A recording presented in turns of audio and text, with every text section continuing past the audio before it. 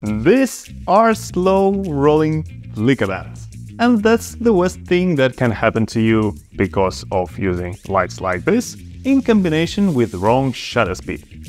However, today I'm gonna show you how to fix them just like that in Davinci Resolve. So let's not waste any more time and head straight to Davinci. So here we are inside Davinci Resolve at the Fusion page, but no worries, it won't be too complicated, and the best advantage of using the Fusion page here is that we will be able to easily animate our deflickering lines throughout our clip. So as you can see here on the left we have our original footage, and on the right the result of our manipulations. And if I'm scrubbing through it, you can see some lines still appearing. However, if I just play back footage normally, these flickering lines are not visible that much. So now let's get back to the edit page and see how everything is done from scratch.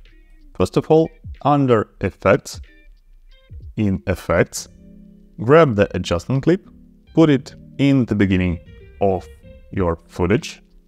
After that, extend it all along to the end of your clip. Now right-click the adjustment clip you've just created and hit Open in Fusion page. In my case, all the lines are visible pretty clearly, but if you want to separate them better, under Effects tab right here, go to Open Effects and drag Color Compressor and Contrast Pop nodes.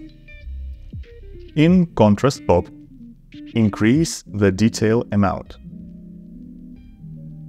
And in Color Compressor, you can compress saturation to make it black and white, so you can easily tell where each line starts and ends. You can increase this slider to compress some luminance and make the clip overall a bit brighter if that helps in your situation. After that, go to Tools, scroll down and find Color Corrector node, drag and drop it onto the line so it connects automatically. Search for Rectangle, drag and drop it into the node section and connect it with the Color Corrector node. This rectangle will be our mask. You should see it here on the screen, and you can control it either by dragging it on the clip preview or using the inspector panel here. If you don't see the inspector panel, simply activate it by clicking right here. Now, somewhere in the middle, this line, I will cover it with our mask. Extend it so it covers the entire line. I'll narrow it down.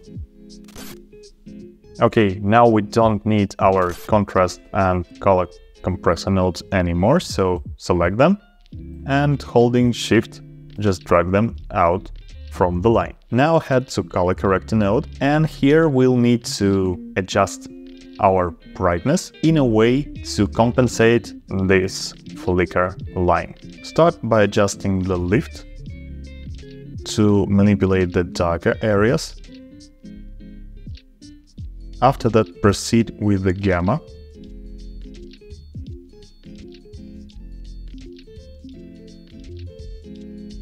And finish with gain. What you're trying to do here is to match the colors of the flicker line to non-affected areas. You can see that our edge here is not blurred.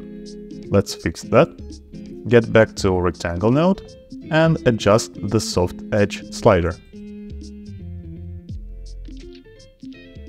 And by doing that, we have completely eliminated our flicker line. Thing is, they are moving, and that's why we need to animate our mask. To do the animation, search for Transform node and drag and drop it between the rectangle and the color corrector. Now to add the animation, click this diamond icon right here. Now hover over this transform node like this and click this left dot to display it in the left preview. Now it's time to disable the color corrector. Select contrast pop and color compressor nodes one more time. Holding Shift, drag and drop them onto the line and check if they're both connected. This one is not. Once again, holding Shift, drop them to the line. Boom. Now we'll need to locate the exact frame where our flickering line leaves and enters the clip.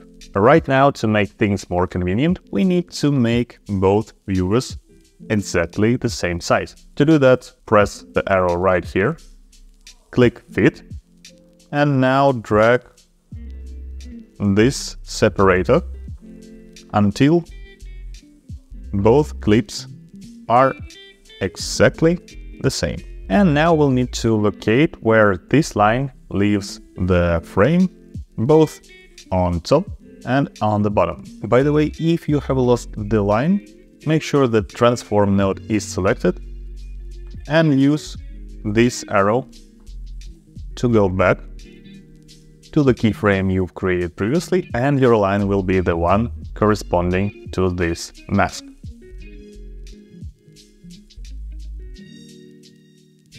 So here I found the spot where the line goes out of the frame. I simply adjust the position of the mask, and after that I'm searching for the same spot, but this time for the top side.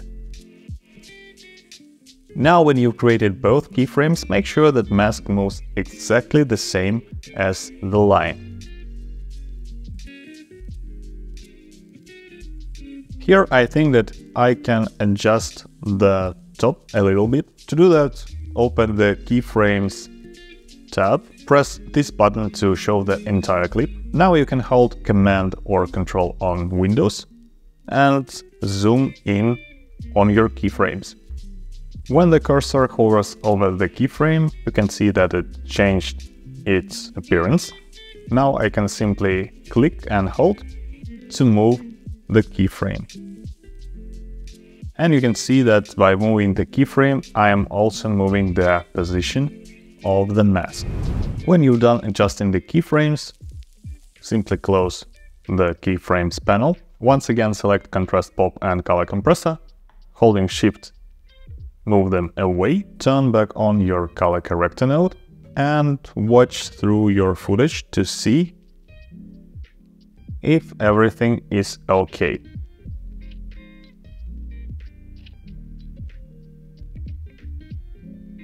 Right now, if you see some drift, you can either adjust the keyframes once again or go to rectangle and increase the softness of the edges. And here I think that I can adjust the gain just a bit. Congratulations, you've done the hardest part.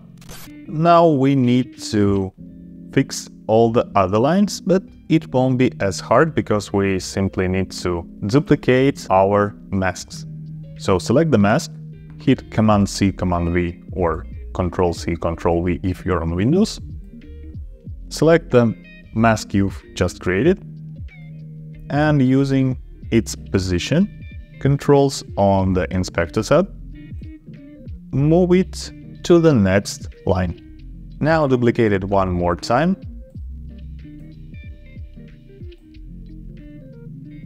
Move it down to the third line. Get back to the original one, duplicate it, and place it onto the line that is located above. Now click on the Transform node, open the Spline panel, hit this icon right here to fit our keyframes onto the screen. Select all three by dragging the box around them, and press this icon right here to set loop. Now our animation is duplicating again and again.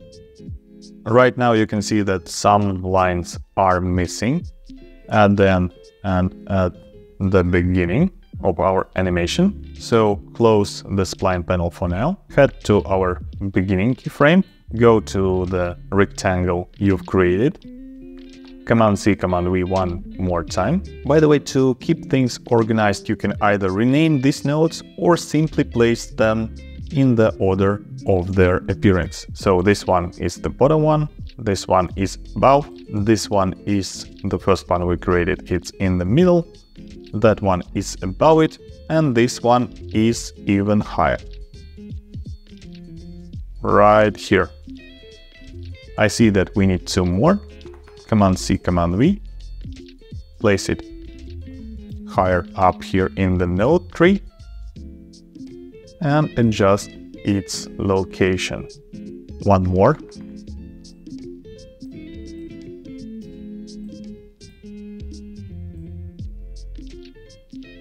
Check if it's okay.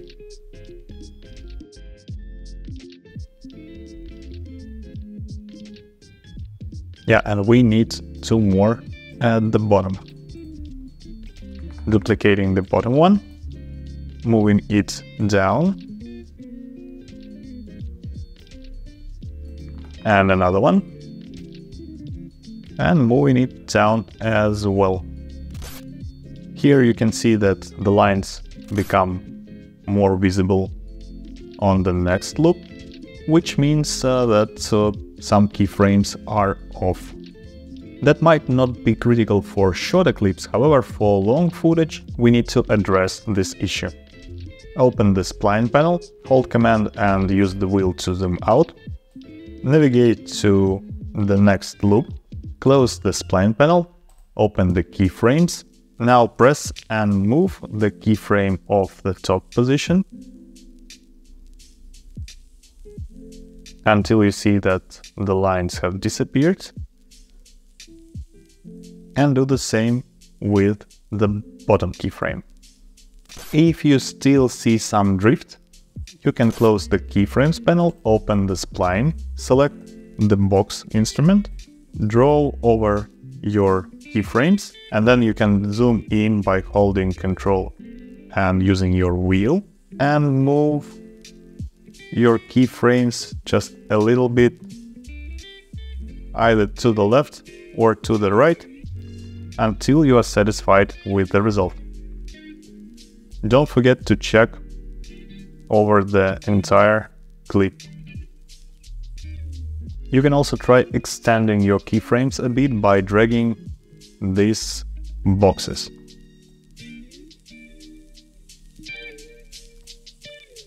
The better you adjust the keyframes at the beginning, the easier for you it will be to correct that drift over the long clip. And we're done. So it's before and after, before and after. If this tutorial was useful, hit that like button, I really appreciate that. And if you want to know how to fix out of focus footage, watch this video next.